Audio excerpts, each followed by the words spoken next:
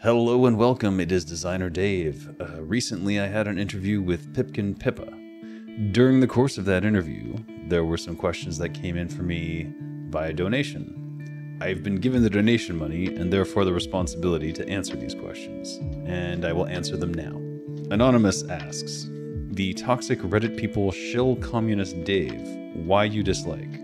I don't know what you're talking about. First of all, I don't really consider myself a communist. I don't think that there's any particular ideology that works for everyone, and therefore one person's utopia is another person's dystopia. The best way is to mix ideologies to give everyone some sense of freedom in a world where we don't have much left. I don't know what toxic Reddit people are shilling me, but every encounter I've had with Reddit has been pretty terrible, with a few exceptions. Caraface sends $5 and asks, why not IPFS instead of NFTs for game distribution? But the real technology that I want for game distribution is blockchain, which has nothing to do with NFTs or cryptocurrency in general. It's basically just a way to bypass publishers and distribute games without having to worry about interference or having to appease a corporate master. Ike13D sends $20 and asks, so what part of what NFTs does something that current technology doesn't already do? If it's a question of ownership, then that's something we should be pushing against the terms the corporations force on us. Yeah, that is the part that it deals with in particular. If it's in your wallet, it's in your wallet. There's nothing that a corporation can do in general to prevent you from having that NFT and selling or trading it. That said, it's not like a guarantee. Like if the game is gone, the corporation shuts it down, then I guess it's gone. And then you're reliant on someone else to support any gaming NFTs in that regard. But what it does is it simply allows you to buy, sell, and trade without having to worry about the corporation. So it used to be that Steam would allow you to purchase games as gifts and then give them to other people, and therefore you could effectively at least buy and sell stuff. And now that's gone. And now you can only purchase games for yourself.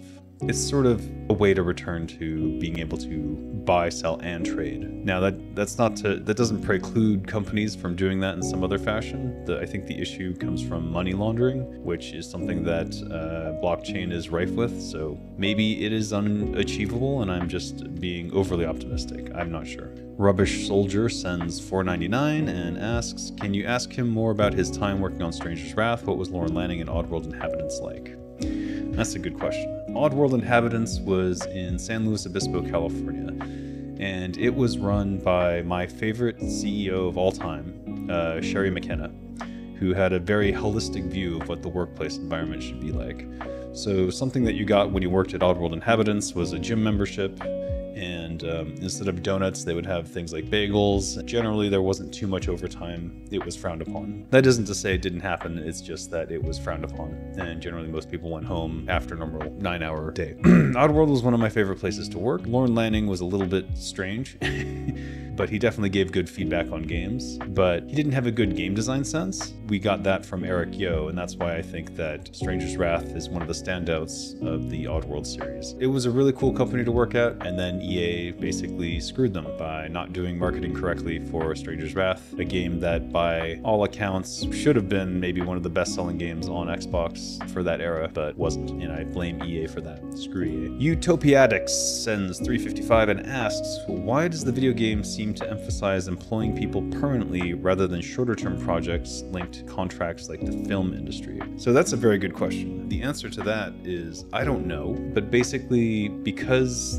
the game industry pays people so little, and in terms of what they get in return for a game that goes like a blockbuster hit, the employees make almost nothing. Maybe there's some sort of bonus program, but it's like a fraction of a percentage of what they actually get from any huge title. I think the point is to keep those people in those sort of slave wages for as long as possible, so that you're not constantly having to hire up a team again every time you want to do a new project. A lot of games also require a lot of maintenance. there's some argument that maybe expansions and games as a service came from having to justify having all those people between projects. But I will tell you that as soon as a game launches, there's a massive layoffs anyways. Your job's not secure, and while I agree with the idea of like everyone coming together and making a massive game and then shipping it out there and then dispersing and like doing something else, the idea is that I would form a company that basically hires a bunch of people for a project, and with the knowledge that when the project ends, they all get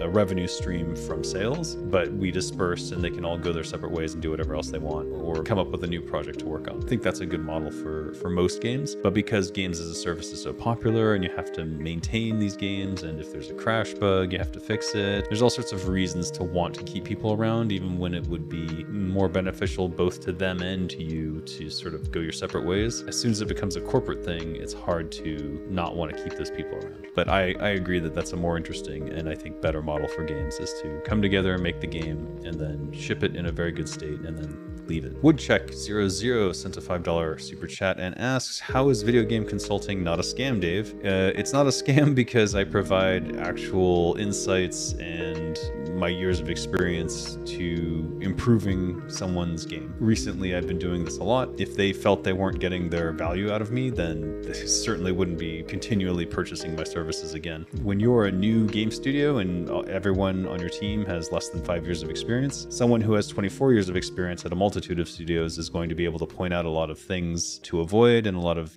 pitfalls of game development that might set them back months or even years. Helping them avoid big mistakes is the most appreciated thing that I am hired for. It's not a scam because it's worth the money.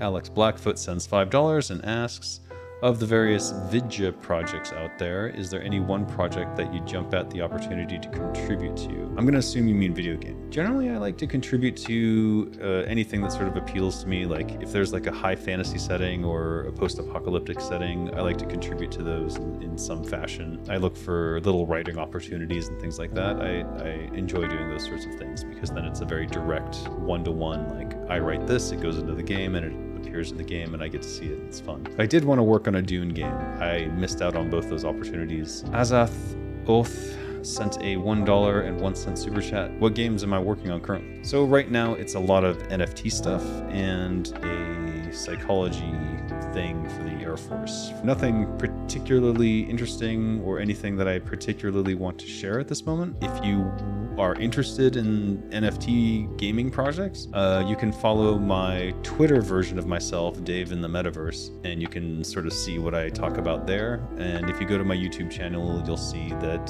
I'm actually doing creation videos for some of them. In the case of Soulcraft, my most recent one, you can see me creating a world map for them. I'm not really shilling the NFTs, but I am showing off the game development side of these things. And if that's interesting to you, check it out. BC sent $3.91. Condom money for Dave. For real, thanks though for coming on and dealing with everyone's Pipkin. Are you saying I have too many kids? Don't need the condoms. The wife got the snip. It was a fun chat experience, and I would certainly come on again. So don't worry, I wasn't scared off. Kiernoth sends $1 and asks, explain to me why Luna tanked and died. Yeah, give me the easy ones, sure. So Luna was a cryptocurrency associated with a stable coin called US Terra. The point of UST was to be linked to the dollar, and so it was always supposed to stay at $1 in value. But it was an algorithmic stablecoin, and what that means is that if certain parameters were taking it too low, it would do something automatically to fix it. And in this case, what it would do is it would create Luna, which was an attached coin, and try to raise the value that way. And ultimately what ended up happening was it made trillions and trillions of Luna and devalued the Luna to almost nothing, and thus ended up devaluing itself because they had it attached to Bitcoin that they then traded to someone or something along those lines, which triggered the whole thing going out of control and collapsing. Stablecoins in and of themselves are not necessarily a bad idea. The problem with an algorithmically supported stablecoin is that someone can figure out a way to abuse that. And that's what happened to UST and Luna. That's why you do have to be very careful if you don't understand cryptocurrencies. I personally did not invest in Luna. When I heard algorithmically supported stablecoin, I was like, uh-oh, any sort of algorithm will be exploited. So I'm not going to say that I predicted it, but I was right to be concerned. If none of that made sense to you, stay away from crypto. Just don't go anywhere near it, because you will get burned at some point. Kiernoth sends another $1 and says, corporate necrosis is a thought-terminating cliche, Dave. You're doing the same thing. No, that's not true.